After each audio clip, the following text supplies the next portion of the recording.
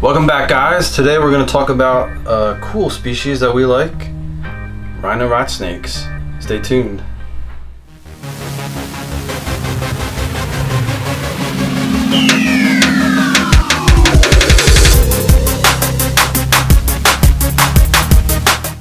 So I real quick want to go about how we breed and take care of our rhinos, because there's not a lot of information out there on the internet.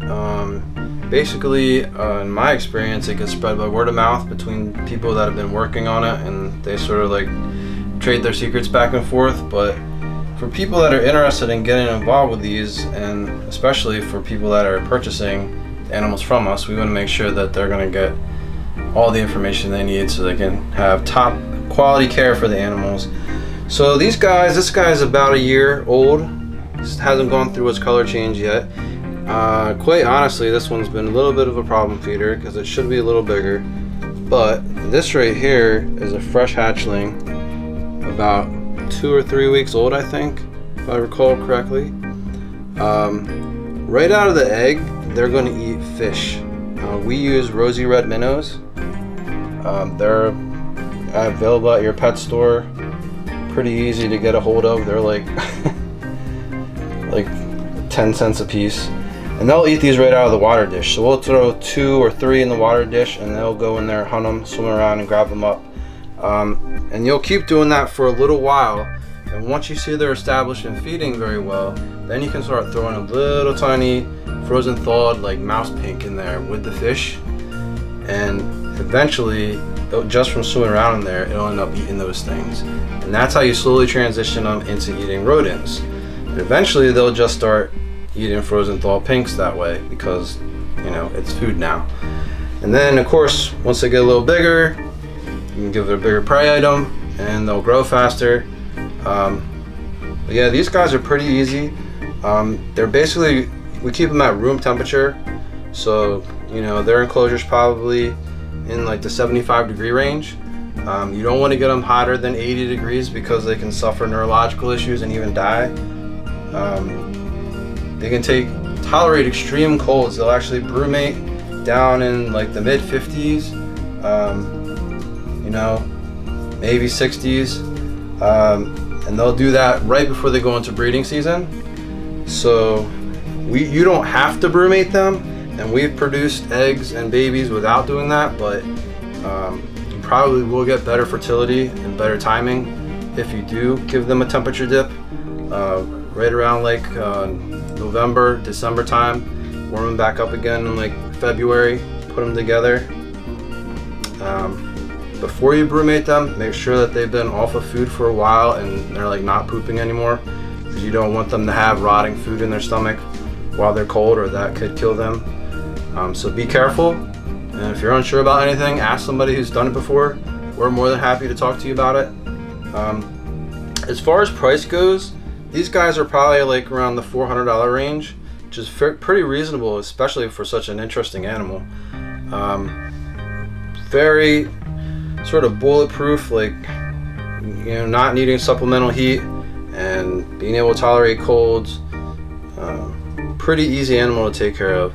They can be a little sketchy because they are rat snakes, so they will want to run. Some of them can have a little bit of an attitude. As you can see, these guys are pretty chill. But even if they do try to take a whack at you, it's like laughable. It's not gonna hurt you in the least. So maybe yeah. What else? What am I missing, Ben? Maybe you want to show them a yearling that has been on frozen thaw. Show you guys a bigger guy. That one is now getting on frozen thaw, but isn't eating them every single time, but just about. Pretend you're a tree. Pretend you're a tree. This one's like a year and a half old, I think, if I'm not mistaken. Right? Was it last Tinley we got these, or the Tinley before? So it's probably about a year and a half old. Has its adult colors. Very beautiful. It's a female. These ones I don't handle so much, so she's actually being very well behaved. Just a little curious. They can musk you if they're scared, which you know, Doesn't smell the greatest, but it washes off. And they're very beautiful snakes. Very thin bodied. They will take advantage of height if you put them in something with, you know, like branches or something. They will go up in trees. I think most of the time in the wild they spend a lot of their time in like underneath moss sheets, but you know. Well, it doesn't hurt to give them a nice high setup so they can kind of do whatever they feel like. But yep, really cool animals, pretty easy to take care of. Not a lot of people have them. They look really awesome with the horn they have on their nose. So your friends will be like, what the heck is that? If you're looking for some wow factor.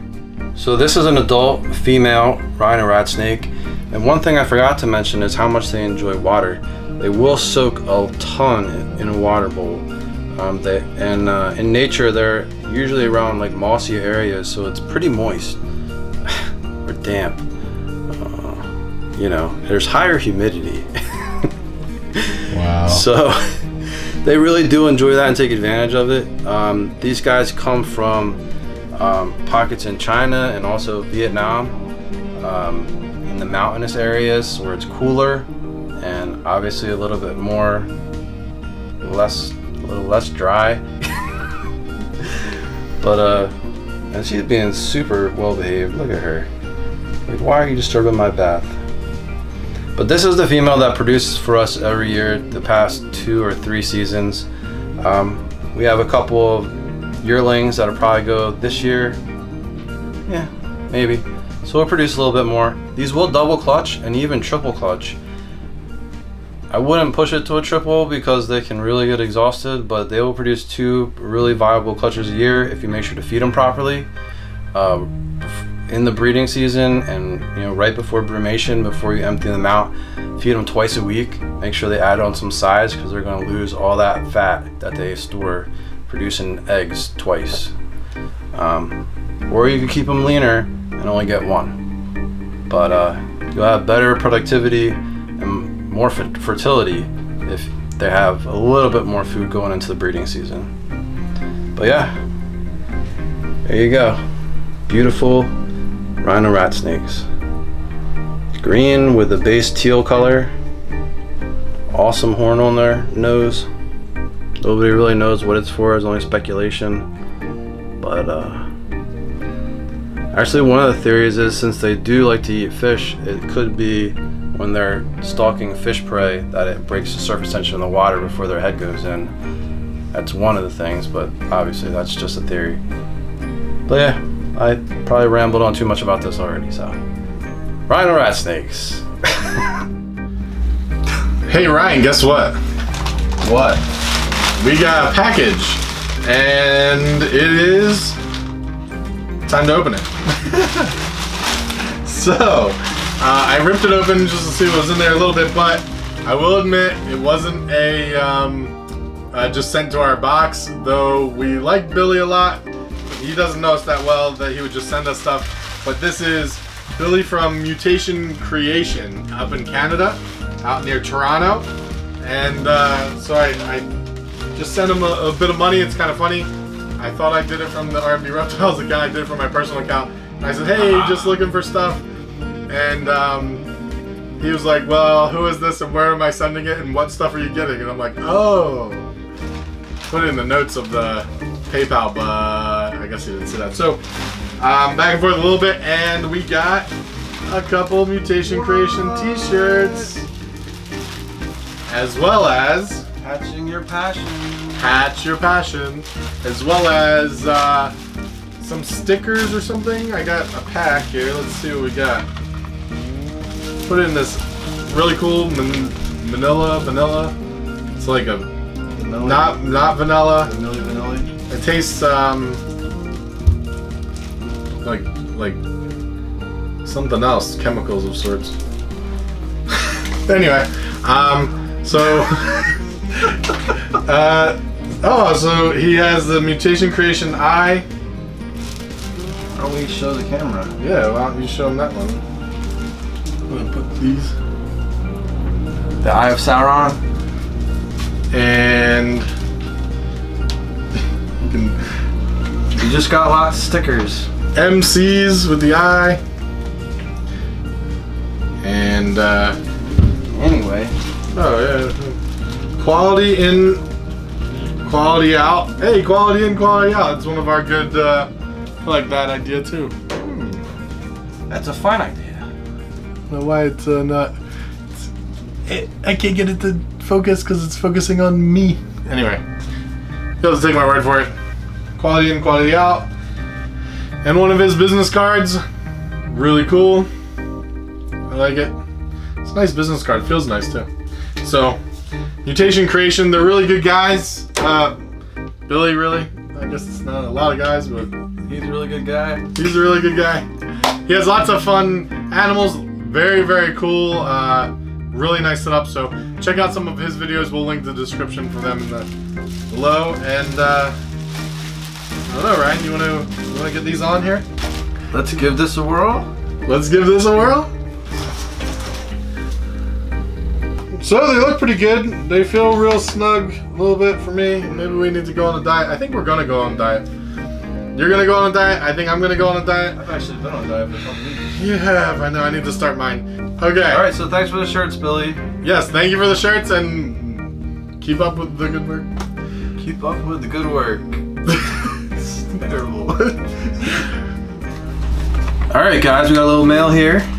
This is from Michael Ross. Yeah, the guy that won the egg. So, which we are going to be shipping out soon. Actually, I have to get a hold of you. Like, there's a letter in here. Okay, nice. And some stickers. First State Pythons. Check He's that from out. Delaware. That is funny. Every time I try to do this, I don't think it focuses right. But It always focuses on us. I like it. there we Hey. go. Oh, Hi-yo. take that, Ben. But Very cool stickers. Thanks, man. Let's see what we got here. Ryan and Ben, thank you so much for doing the egg lottery thing with me. I didn't think anyone would do it because it's a little crazy and wild, but because of the What Did We Buy episodes, that made me think about you guys. Just want to say thank you to you guys for doing it. It was fun. I'm sending a couple stickers. It's the only design that I have so far. I'm trying to get my name out there. Plus, I'm going to be building a custom PVC cage too. Oh, that's cool. did a couple already and sold some. Just hard to get the time to build them. I know about all that. Jeez.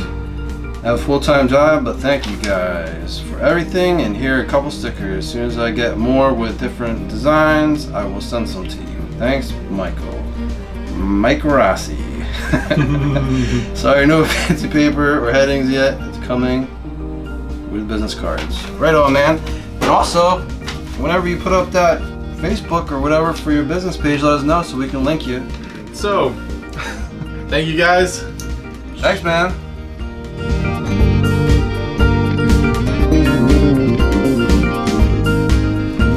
We're gonna give this a whirl. That's what you're doing? Why don't you hold it and then spin?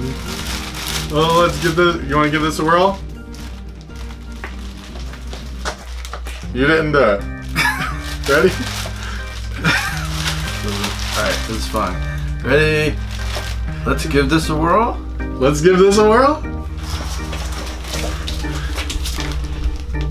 You did like 3. I only did 1. Competition. Alright, that'll work. Mine's a little snug. Alright, so you didn't move your feet, right? No. Go like this. Go.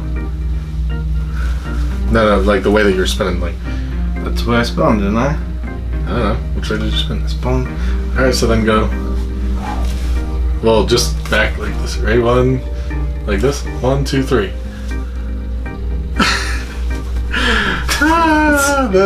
That worked, I think. We'll see. It's magic. Magic. So they look pretty good. They feel real snug a little bit for me. Maybe we need to go on a diet. I think we're gonna go on a diet. You're gonna go on a diet. I think I'm gonna go on a diet. I've actually been on a diet for a couple weeks. You have. I know. I need to start mine. Yeah. I'm not saying that people have to go on a diet, but I'm saying that you should be healthy and that this is probably too much for the video. We've gone off the rails. Off the rails. Ryan and Ben, thank you so much for doing the egg lottery thing with me. I didn't. Should I speed it up? I'll speed it up. I didn't think any. I have a fruit fly trying to fly in my mouth. Start over. I don't want to read it. You read it. Ryan and Ben, thank you so much for doing the egg closet.